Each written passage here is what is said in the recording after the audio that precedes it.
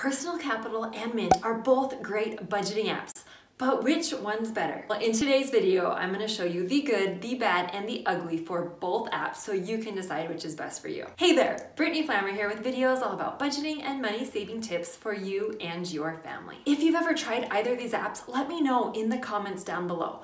Both of these apps are completely free and they both have some great features, but there are some differences. So I'm going to give you a little overview on the pros and cons of each of them to help you figure out which one is best for you. Both Personal Capital and Mint have fully functioning websites where you can access all of the account features. However, for this video today, I am going to show you using the app on my phone.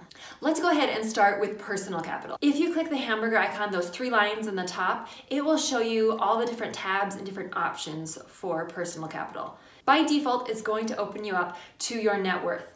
By default, it is showing you your last 90 days. You can edit that and choose your own setting. There are a lot of options. And in the net worth, that line, you can scroll it back and forth to see your net worth at a specific date. I really love that feature. If you scroll down, it's going to show you the amount for all of your assets and liabilities. It's going to show you the total amount for each category. And then below that, if you keep scrolling, it's going to show you how much you have in each individual account. You can also add your house to your net worth, and if you add it, it will automatically track the value of it using Zillow. Now, I had issues doing this on the app in my phone. I actually had to go to their website to add it. Just in case you're having issues, try using the website. Now, let's compare those features to Mint. In Mint, all of the tabs and different options are at the bottom of the screen, and it is also automatically going to pull you up to your net worth. You can click to expand and change the date range of the net worth. There are not as many options as with Personal Capital, but you can still customize it a little bit. This tab will toggle between your net worth and your spending. So if you click on that spending button, it is going to compare this month's spending to last month's spending. If you scroll down, it's going to give you an overview of all of your assets and liabilities. Now, it's got the total for each category, and then if you click on a category, it will expand and show you all of your individual accounts. Now, this also allows you to add property. You can add your house, and it will automatically track the value of your house based on Zillow. You can add your cars, and it will automatically track the value of your cars based on Kelley Blue Book. And you can manually enter any other property you might have that's worth money. You just manually enter how much it's worth. Now, going back to Personal Capital, let's look at transactions. Now, on the screen, you can toggle between all of your transactions, or you can see just your deposits or just your expenses. Like your net worth, the default is automatically set to the last 90 days, but you can adjust that. It will automatically categorize your transactions for you, but if something gets categorized in a way you don't like, you can edit it. You can choose from the categories they already have on hand, or you can create your own category. One thing to note with Personal Capital, you cannot manually enter transactions. So if you use a lot of cash that you want to add in, you are out of luck. The next tab is going to take you over to your cash flow. Now this is going to compare your cash flow from this month to last month. You can toggle between your incomes and expenses, and it's the same as before. You can adjust the transactions to the different categories that you want. If you go to the budget tab, it's going to compare your budget this month to last month. That circle, the outer ring, is your spending for this month. The inner ring is your spending for last month. And the little dots on the edge represent the day. So the circle where you are is what day we are throughout the month. And that number in the middle is your budget for the entire month.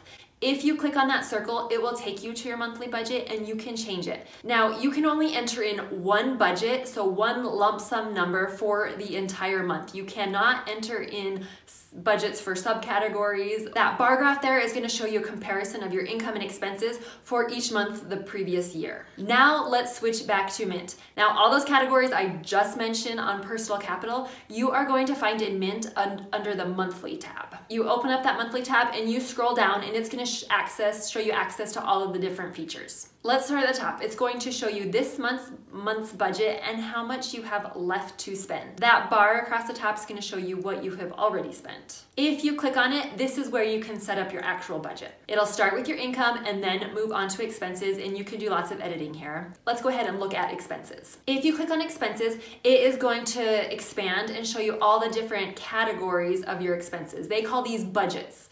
So you have one monthly budget, but then within your budget, you have lots of different budgets, which are really just your categories of expenses. You can click that pencil icon to edit. It will let you change the amount of the budget, and you can also delete that budget right here. If you want to rename a budget, you can't actually do that. You can delete the budget and then add a budget, and you can choose from all of their pre-filled, preset categories. They have a lot of categories to choose from, but you cannot create your own category. Within the subcategories field, you can create your own name for subcategories, but with the categories, you're stuck with the options they have. To add a budget, just click on that plus sign and then choose from all the categories. That little bar graph or bar line is going to show you in each budget or each category how you are doing.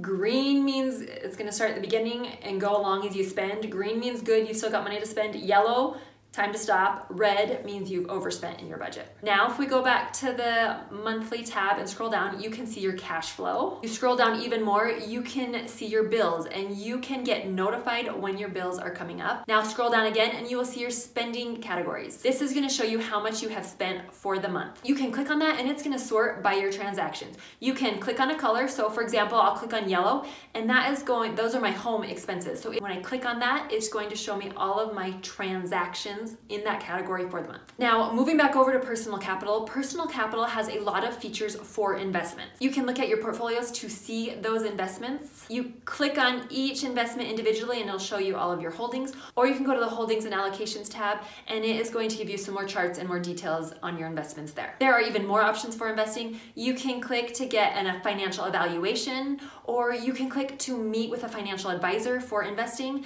Now, looking at Mint, they do not have any tabs or specific features for investing.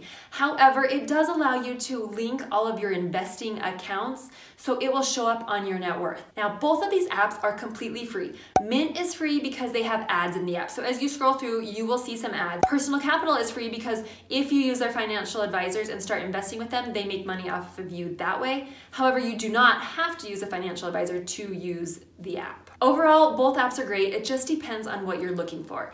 Mint is hands down the best app if you are looking for a monthly budgeting app. Personal Capital is not really for budgeting.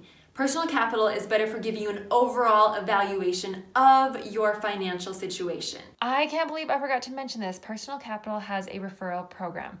When you're using the app, if you qualify, you will get a link. You can share that link with friends and family. If they sign up with Personal Capital using your link and they add an investment account with at least $1,000 in it, both of you get a gift card. It's currently $20 Amazon gift card for you and them if they're a new customer. For me, it just popped up in the app telling me about it. If you like Personal Capital, share it with your friends. In the comments down below, let me know which of these apps appeals to you. If you'd like to see more videos all about budgeting apps, check out my video right up there. I'm showing you my playlist all about budgeting apps. Otherwise, make sure you've subscribed to my channel and watch out for my next video coming all about online savings accounts. Thanks so much for watching. See you in the next video.